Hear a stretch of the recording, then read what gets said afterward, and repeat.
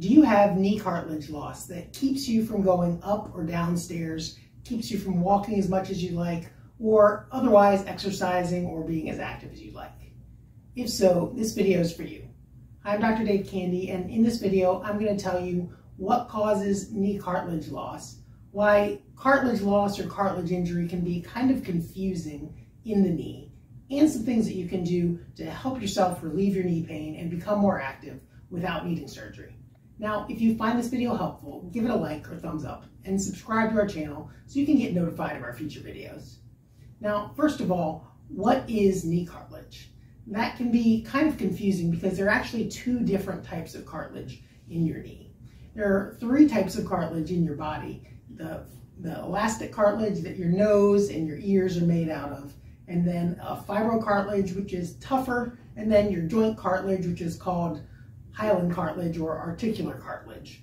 If you've ever had physical therapy or any other type of rehab, you may have heard the term motion is lotion. And your hyaline cartilage, or the cartilage that lines your joint surfaces, it is smooth on the ends. It makes for the joints rolling and gliding smoothly, and it releases a lubricating type of fluid that makes the joints move smoothly. Now, when you have cartilage loss, you lose some of that lubricating fluid, and if you've been sitting for a long time, like when you first wake up in the morning, or if you've been sitting in a chair or gone on a long trip, you may notice that your knee becomes a little bit more stiff. And that's because that articular cartilage loss, it prevents that fluid, you don't get as much of that lubricating fluid going out into your knee. Now, the other type of cartilage in your knee is the fibrocartilage, and that makes up the meniscus that kind of sits around the top of the knee joint. You have your thigh bone or femur, and then your lower leg bone, tibia, and the menisci kind of sit on either side of the tibia, and they help protect the articular cartilage. It also gives your joint a little bit more stability so that if you're twisting or changing directions, that your leg, it stays in where it's supposed to be. It gives the joint a little more stability and makes it a little more prone to pivoting or twisting movements.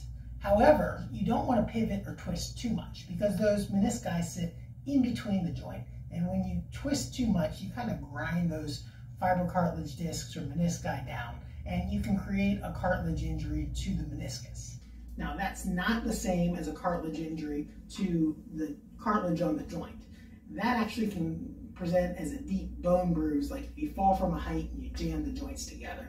But most of the time when you're talking about cartilage loss in the knee, you're talking about arthritis, where the cartilage between the upper leg bone and the lower leg bone, it kind of starts to thin or go away. And when you have that thinning of your cartilage, that in itself, that arthritis isn't actually painful, but the inflammation that it creates can become painful. When you lose that lubricating surface, that smooth gliding surface, you start rubbing the bone on the bone, and it can create some inflammation and irritation within the joint. And that inflammation is actually what causes the pain with knee arthritis. Now, you may have heard of some supplements to help with knee arthritis pain, and those knee arthritis supplements like hyaluronic acid, glucosamine, chondroitin, they're all substances that make up that articular cartilage.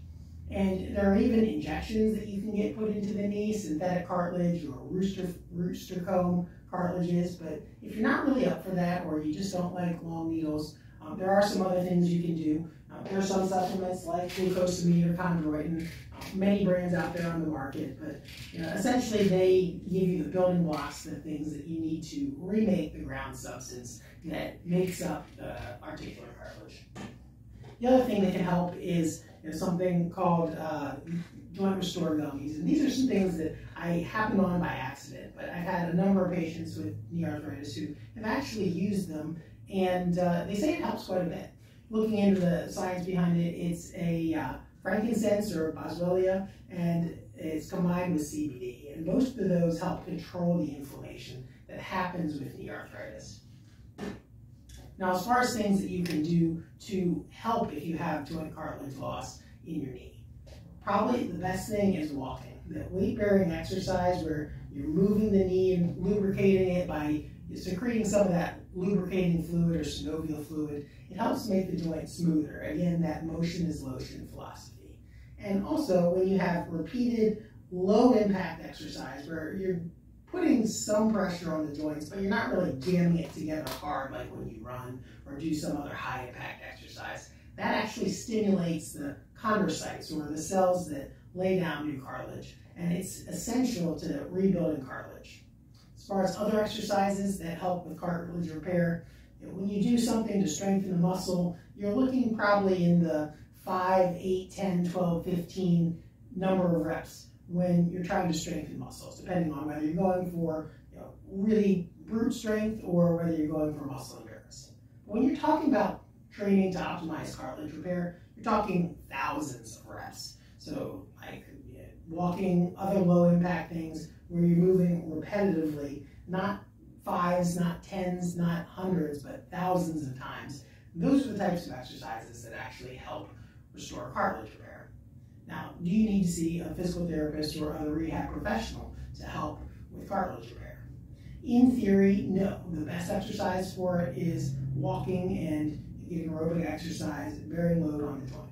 The problem is that if you tend to twist your knee, or you've got another dysfunction in your knee or your ankle or your hip, or something that's causing you to move awkwardly or cause some of those twisting movements that tend to injure the meniscus or put extra stress on the joints or ligaments, it can become too painful to walk. And that in turn means that you're not only not getting the exercise that you need to get to stimulate the cartilage, but you're also causing extra friction, extra inflammation, and things that can cause some extra pain. So things that you can do to avoid that twisting or extra motion, just walking with a little arch in your foot or wearing arch support so that you don't twist so much, is something helpful that you can do to prevent that excessive twisting motion when you're walking. Now, if you do need some more information for things that you can do to prevent inflammation or prevent your knee from moving in the wrong positions when you're walking, we'd be happy to help. And if you found this video helpful, give it a like, thumbs up, and subscribe to our channel so you can get notified of our future videos. Thanks, and have a great day.